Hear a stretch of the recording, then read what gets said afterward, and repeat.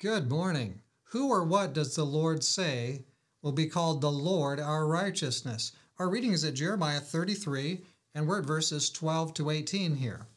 Thus says the Lord of hosts, in this place which is desolate, without man and without beast, and in all its cities, there shall be again a dwelling place of shepherds, causing their flocks to lie down. In the cities of the mountains, in the cities of the lowland, in the cities of the south, in the land of Benjamin, in the places around Jerusalem, and in the cities of Judah, the flock shall again pass under the hands of him who counts them, says the Lord. Behold, the days are coming, says the Lord, that I will perform that good thing which I have promised to the house of Israel and to the house of Judah.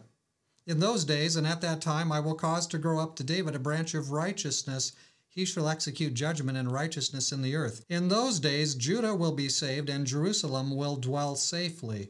And this is the name by which she will be called, the Lord our righteousness. For thus says the Lord, David shall never lack a man to sit on the throne of the house of Israel, nor shall the priests, the Levites, lack a man to offer burnt offerings before me, to kindle grain offerings, and to sacrifice continually. So this might have caught us off guard. The city of Jerusalem will be called the Lord our righteousness. But remember this, the city means the people, right? How do the people become righteous? They turn to God. God's the only one that can make us right and make us righteous. Only He. They become faithful to Him. They receive His forgiveness. They receive His strength, His power. They become more hopeful. They begin to live according to the ways that God has revealed in His book. They begin to change. Their characters are changed. They begin to be different people, because who you spend time with very largely determines who you become. And so these are people who are spending some time with the Lord of heaven through His Word.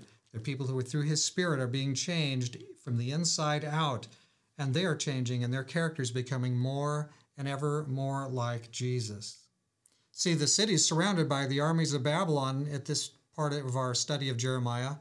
With these unfaithful leaders, the people aren't going to get there. But God's removing those leaders, and He is going to bring new leaders, and the people will be able to return to Him and will be able to return to God. Oh, it's a beautiful thing that God is doing. He is not abandoning them. He is going to heal and help them. And ultimately, because they will be changed people, they will ultimately be called the Lord our righteousness. This is not only what God wants for the people that lived in Jeremiah's day, this is what God wants for you and me today. The world needs witnesses who will live this way, and God will make it so if we just allow Him.